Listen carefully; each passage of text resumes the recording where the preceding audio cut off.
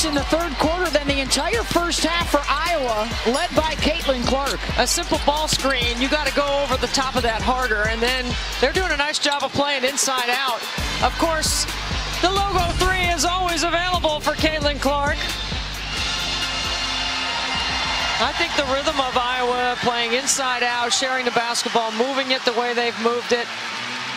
And after that poor shooting first half from Caitlin Clark, she has picked it up here in the second. And we got ourselves a triple-double watch. She had one against Wisconsin in their last game. And heading into the fourth, Caitlin Clark, 15 points, 6 rebounds, and 7 assists. On the other side, for Iowa State, Ashley Jones, 9 points and 7 rebounds. It hasn't been the best shooting night for either of their superstars, but a big blast, outscoring Iowa State for Iowa 27-8 in that third quarter. The other thing too, Beth, is only 6 assists for Iowa State. They're a team that averages 68% of their baskets assisted on the season. And they fight their way back into it. Ryan, good. That's one way to do it. They hit about 10 threes per game. Look, the way they shoot the 3, this game's far from over. That's their 6th of the night. 7 for Iowa this evening. Much better defense right there on that ball screen. Clark gets it with 10 on the shot clock. You better get your hands up.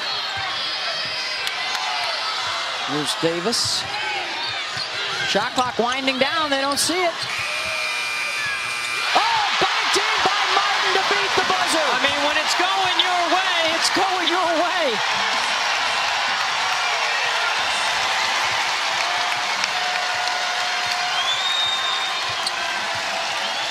Martin now with 11. She's got 3 triples.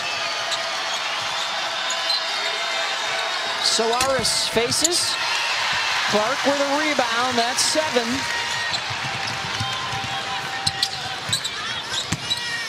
Get the assist too? Not on that one.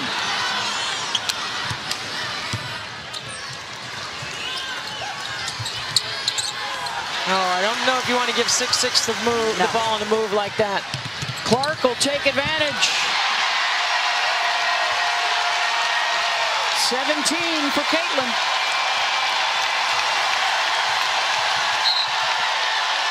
Timeout, Iowa State.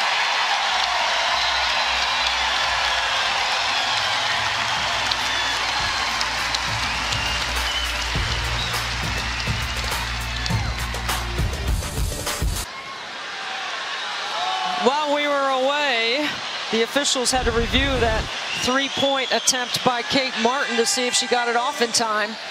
And they ruled that she did not get it off in time. Take the 3 off the board. When you're looking at the shot clock, it's horn light. A buzzer beater is clock light horn. It's a little weird rule. I don't know. Seems confusing to me. Another reason why you're still waiting for your invitation to join the rules committee, yes, is that right? I am waiting to be on the rules committee. I don't understand why. I guess it's because I'm not a part of a member institution. So Kate Martin is back to 8 points on the night, and the total tally now 52-39. We could probably find you an institution, Debbie. Oh yeah, I know I could find an institution. Oh yeah, there's plenty out there. Couple minutes gone in the fourth quarter, and here comes Iowa State. So you take the 3 away, and now you add a 3 to theirs. This could be a little 6-point swing out of the timeout.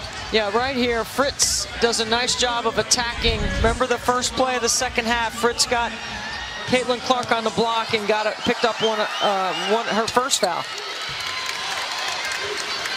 Iowa State wins tonight, by the way. They would clinch the entire Cy-Hawk series for the year. That's how good they were head-to-head in the spring sports.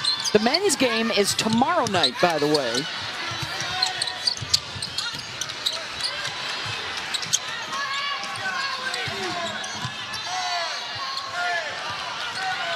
Here's Davis. Shot clock again winding down. They're going to have to jack. Martin, can she do it again? Yes, she can! Oh, my goodness. Molly Davis setting that up perfectly.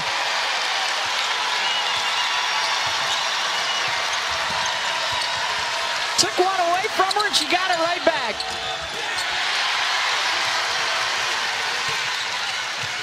Well, Iowa State's going to look at this and they're going to say it's not the Iowa defense. You know, they have missed a bunch of shots. They've had their chances.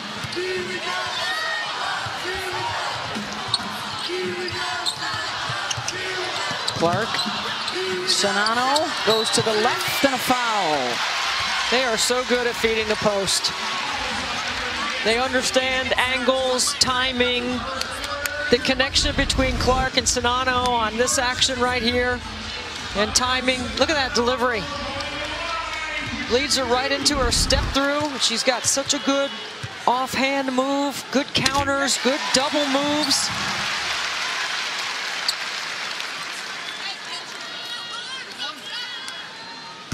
Iowa's trying to secure their first win over a ranked opponent this year. Monica Sonano dribbles more at the free throw line, taking free throws than she does when she scores field goals.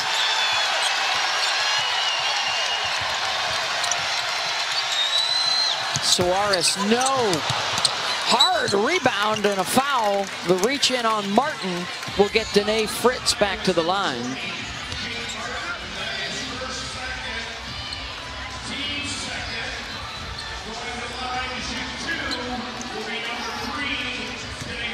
So last year in this matchup, Debbie, both Clark and Jones went to, or 2 years ago, went to town. They both scored over 30.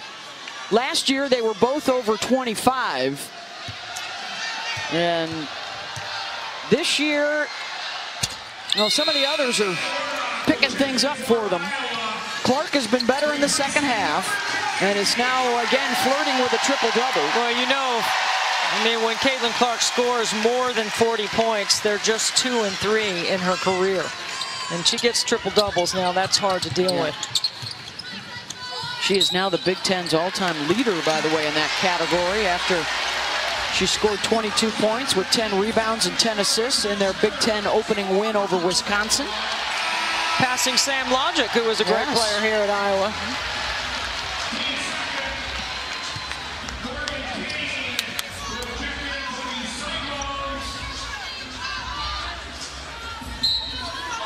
Caitlin Clark gets it right back.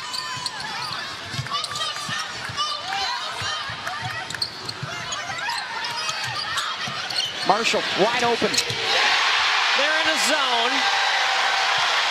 And Fritz didn't bump down to cover the corner. She was over from downtown in their last 2 games, and she breaks loose there.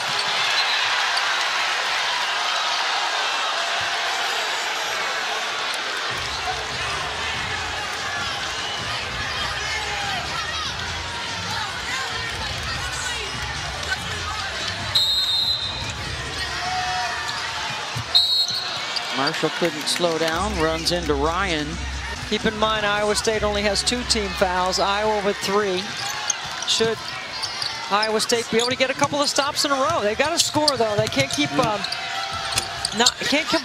up with empty possessions right now if they're going to get back in it. They've got time. Well, and Ashley Jones in this second half is 1 for 3. He only had 3 field goal attempts and 1 basket. That's an extra step from Davis.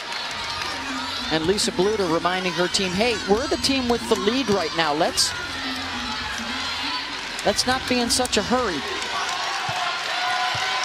While staying aggressive. Move, yeah. Play fast, but not in a hurry. Yeah, that's John Wooden. See if they can get Jones a look. There she is. And she's got the 3. I mean, it's going to be hard to be able to come back, but you got to handle it.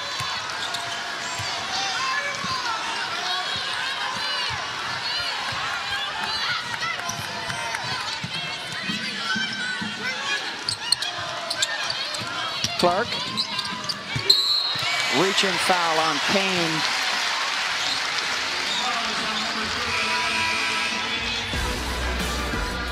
Tomorrow it's the 32nd annual Home Depot College Football Awards Show. Reese Davis hosting our coverage, which begins at 7 o'clock on ESPN Awards as we build towards bowl season.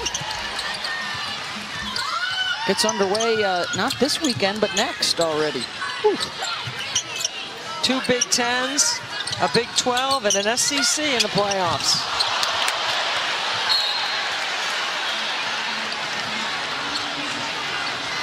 Approaching the halfway point of this fourth quarter. All right, you got to try to put a little pressure on Iowa now, right? I mean, if you can score here and you can get a couple of stops in a row, put some game pressure on them. Jones gets another clean look and hits back-to-back triples. Now, this is how you start to see teams get tighter now, right? Now you got to handle it if you're Iowa. I think Lisa Bluter wants a timeout. 16-point deficit. They've chopped it down to 10. I don't think Caitlin Clark wanted a timeout there. She wants to play. Well, since we're here in Iowa, we have to revisit one of the big stories of the weekend in college basketball, and the legendary career of C. Vivian Stringer celebrated at Rutgers as they named the court for C. Viv. Longtime coach, of course, at Rutgers, started out her career at Cheney State, and in the middle was right here for a dozen years at Iowa, guiding the Hawkeyes to the 1993 Final Four. It's the 30th anniversary of C. Vivian Stringer's team going to the Final Four. Ohio State was in that Final Four with Katie Smith, the freshman All-American, and that's the game that Cheryl Swoops dropped 47 on the Buckeyes, and Texas Tech and Marcia Sharp won a national championship. Yeah, congratulations to Coach Stringer in her retirement now. At 74, she's looking pretty good. I watched part of that game. A fabulous career.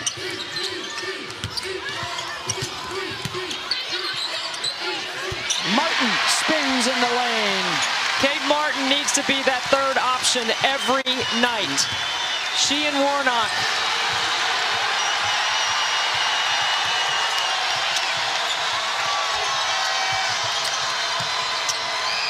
Three. No. Caitlin Clark able to track it down. Clark off the bounce. Sonano fouled.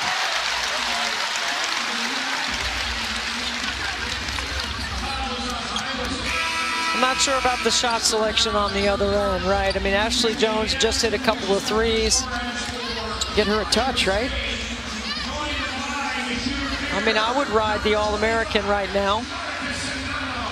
Sonano, 14 points, 9 rebounds. The Clark watch, 17 points. She needs 2 rebounds and 3 assists to get back-to-back triple-doubles. What a wild year already with all the parity we've seen around the country. So fun. Of course, South Carolina, the defending champs, unbeaten at the top and looking strong again.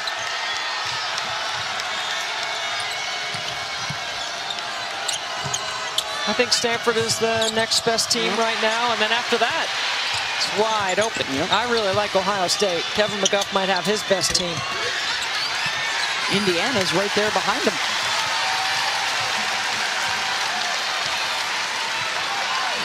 Clark will walk it up.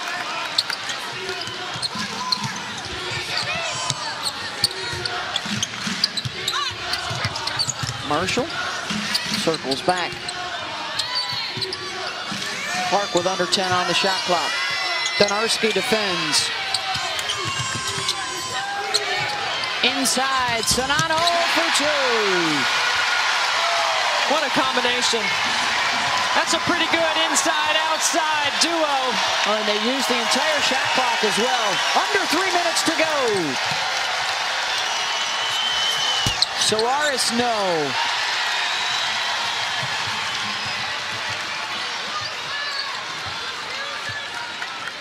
I think Iowa showed a lot of maturity here in the second half as they got the double-digit lead, and they have not let Iowa State back in. Clark curls for 2 more. She's got 19. Boy, they love them some hoops in this state, don't they?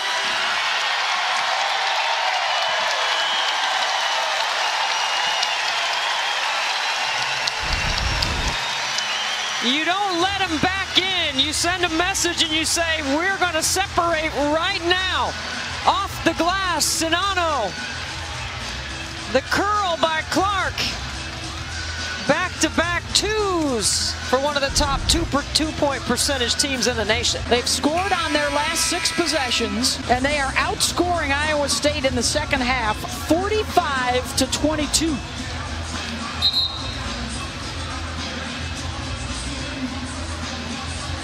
And it started with Clark knocking down some triples. She's now got 4 of them on the night.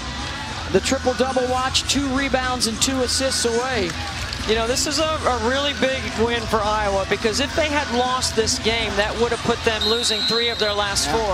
That would be tough to consider hosting in the NCAA tournament, right? Because it matters right now. Yeah.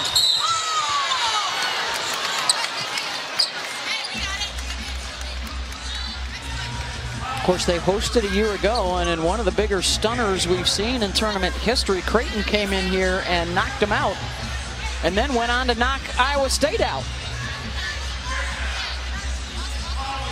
For South Carolina got him. Here's Lexi Donarski. But again, love to see these cross-conference matchups, especially in-state rivalries like this, but according to the preseason polls, these are still the 2 teams to beat in the Big Ten and the Big 12. Right. Well, I think the Big 12 is deeper this year than it's been in a while, and certainly the Big 10 is outstanding. ACC looking pretty good as well. Yeah. They got 4 teams in the top 10 right now? Yep. Undefeated Virginia Tech, keep your eye on them.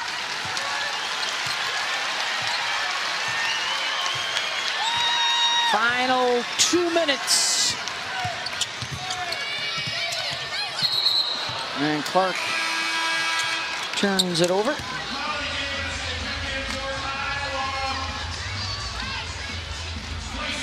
One of the things that Caitlin Clark talked to us today was not just about her confidence, but building confidence around her teammates. She knows that she and Czinano can deliver, right? And they need everyone else, though, if they're going to go further in the tournament than they did last year. They've got Minnesota coming up next, a conference game. Iowa State will be on ESPN again against Villanova shortly. How about that? 5-second violation. That's the second one here in the second half.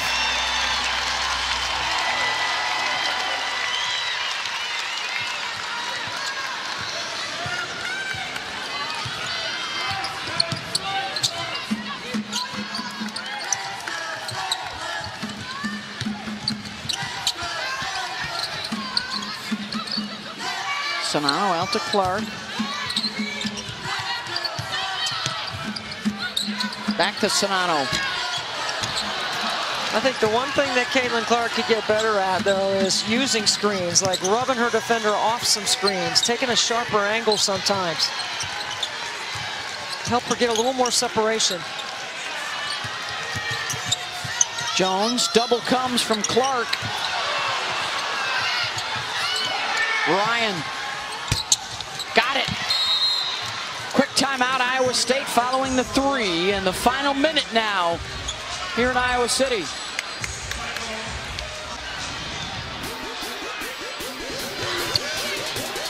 Kay Martin.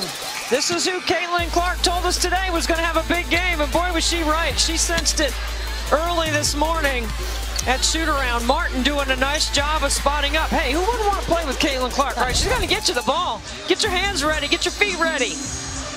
Averages 6 a game. She's doubled that tonight.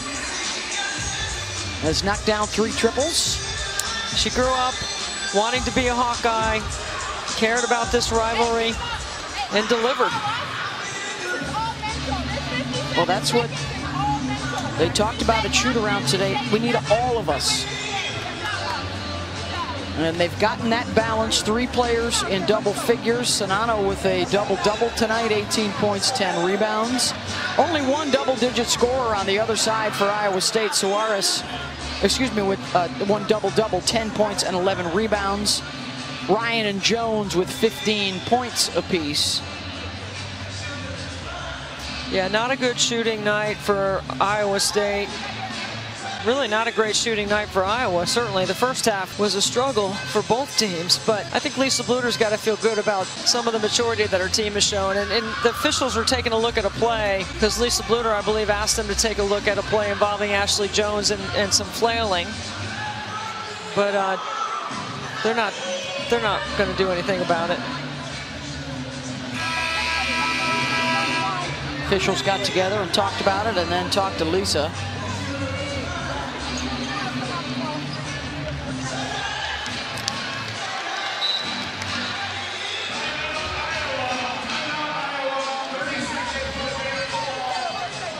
And after the long discussion with the officials, Lisa Bluder calls the timeout to get together with her team. There's not a little gamesmanship going on here, is it? I don't think so. I think she...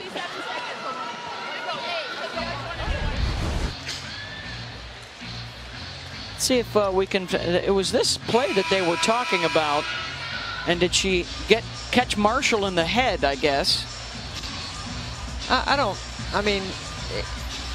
I think she was trying to pass the ball, and it was the follow-through. I don't think she was trying to do anything to Marshall. We had a play earlier, remember, was Suarez got hit in the face on a Sonano follow-through. Officials didn't look at that one either. Less time at the monitor. Guess they've got it cleared up now. Marshall does go to the bench.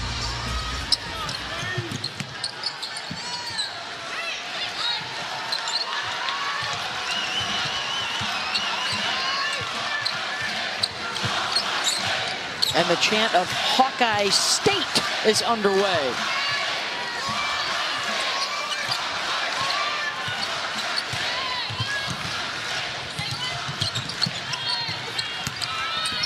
Down to 5 on the shot clock. Blocked. Trying to clean it up is Warnock, and she's fouled. Running a play for Kate Martin, trying to get her. That's how you build confidence right there. That's what Caitlin Clark was doing. Trying to set her up.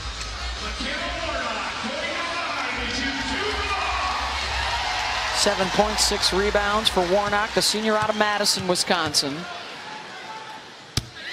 Let's look at what is still to come for Iowa heading into the holiday season. Don't be sleeping on Tanya Warren's team at Northern Iowa either. That is that's a well put together ball club out of the Valley. Shout out to the entire state of Iowa, right? Drake basketball, these two clubs. Runners good from Donarski. Timeout to advance the ball. And here's what's still to come for Iowa State. Then Drake on the 22nd. Hey, Maddie Segrist from Villanova can fill it up. Denise Dillon's got herself a really good ball club there. And then Drake, as you mentioned, the state of Iowa, right? That's the thing. The 4 Division I teams in this state, they all play each other. It's great for the fans.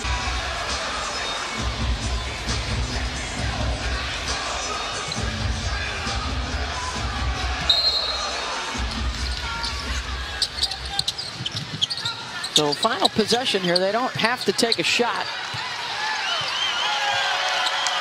I assume they're just going to dribble the clock out.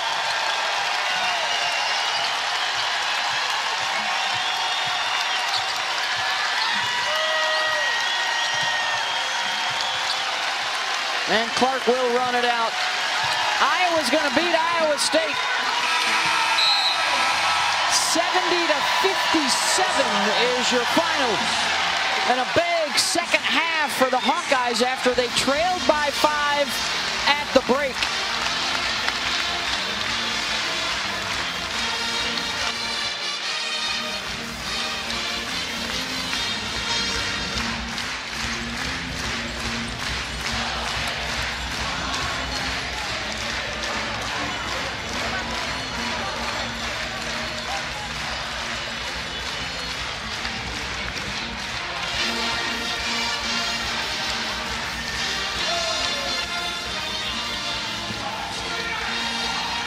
Caitlin Clark finishes with 19 points, 8 rebounds, and 8 assists. And really got it together after halftime, Debbie. Are we surprised? I don't think so. I mean, she's a gamer, a competitor. Knows she can put up big numbers anytime, but she got her teammates involved tonight. And that's really the key for Iowa having success. is for Caitlin to distribute, make everybody else better, make the game easier for her teammates. Woo! Woo! Not pretty, but that's gritty. Courtside with Caitlin Clark. What's your analysis? Not pretty, but that's gritty. That's what we're about. I think that just showed what type of team we can be. You know, no matter how we play on the offensive end of the floor, defense is all that matters. It was the little things for us today. We didn't shoot it as well as we would have liked. I guess not too bad, but could have been better, but it's all what it's all about. What switched in the second half, Caitlin? You know, I let the game come to me. I think I was forcing it a little early. Tough shots that I didn't need to take. Got my teammates involved there. Kate, what did I tell you at shoot-around? You told us. We said you were right. Kate's going to step up today, and what did she do? She stepped up. She was the X factor for us. Gabby hit a big three there in the corner. But that's what it's about. That's Iowa basketball, baby. This crowd was incredible. I mean, this is where women's basketball lives. Iowa City, baby. all the games obviously are big, but this one's got to be a little special, right? In-state, and so many people, you're either a Cyclone fan or a Hawkeye fan, and to be able to win this second time, right, for you in your career. Yeah, I mean, we were coming off COVID last year, so kind of a difficult task for us to go to Ames and play there. But, you know, this is so good for our state. Women's basketball in our state is tremendous. Not only Iowa State, but Drake, you and I. We got 4 great teams. I mean, the talent level, especially from the young age to now. I mean, I grew up with a lot of these girls that were on the court playing. The talent level is tremendous, and you know, the game in the state of Iowa is special. So I mean, I hope the whole world's watching now. Really skilled players in our state, and I think we showed that today. We talked a lot about confidence, and I thought in the second half your team showed tremendous maturity, especially late when Iowa State cut it to 10-8. And then you guys came back and you scored a couple of baskets in a row, and it wasn't always you doing all the scoring. How important is it for everyone to be involved? That's when we're at our best. When we play the best, you know, we got multiple people in double figures. I think we had, what, 3 tonight, almost 4. So, you know, that's what it's about. When other people step up, it's not going to be just me and Monica. We're a really hard team to beat when we play defense and we have multiple people in double figures. So I hope this gives us that boost that we needed. It really felt like we were going to break through, and I felt like we broke through tonight, especially on the defensive end. We showed what type of team we're capable of being. So I'm just excited for this group, honestly. Caitlin said defense about 5 or 6 times in this interview. It's too much for me. Yeah. Congratulations. Rare occasion for me, too. Congratulations on the win. Thank you, guys. Flirted with a triple-double tonight, and the Iowa Hawkeyes get the dub over Iowa State, 70-57, your final score. And now back to the studio with Monica and Rebecca.